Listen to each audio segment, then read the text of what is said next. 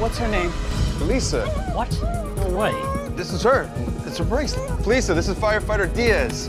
We met at your house. You know, I'm so glad we're taking the time to do a full meet and greet while the patient's being slowly smothered to death by the waxy face mask from hell. Felisa, panicking is only gonna make things worse. I need you to stay relaxed. You're in good hands, I promise.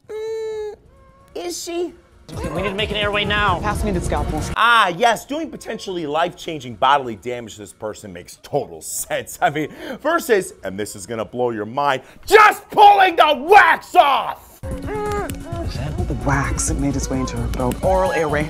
All right. Almost there, almost there. So no one's gonna address the fact that none of you know how an oral airway actually works and all you would have done is shove the wax down further into her lungs? No? Okay, I mean, good news is that smothering to death can be nowhere near as torturous as living through whatever the crap this is.